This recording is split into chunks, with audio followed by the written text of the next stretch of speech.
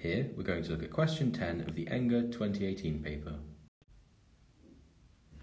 In this question we have an electric car with a motor which we're told has a potential difference across it of 400 volts and a current through it of 1250 amps.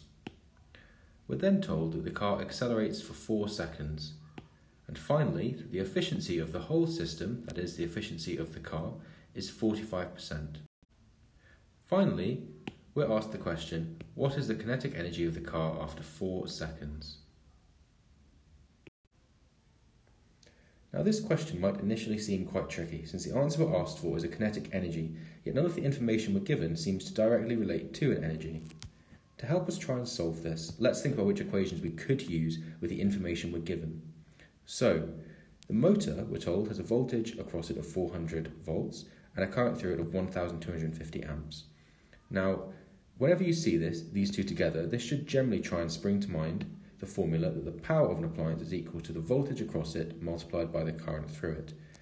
Now, especially with motors, this is an equation which comes up quite often, especially whenever you're talking about energy or power. We then also know that the energy supplied by an appliance is the power of the appliance multiplied by the time period we're looking at the energy being supplied in. Now this is useful because we're told the time that the car accelerates in, and we also could find out the power of the motor.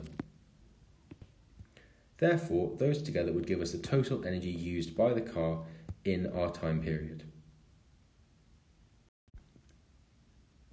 So, first let's try and find the power of the motor, which as we said before we do by multiplying the voltage across it by the current through it.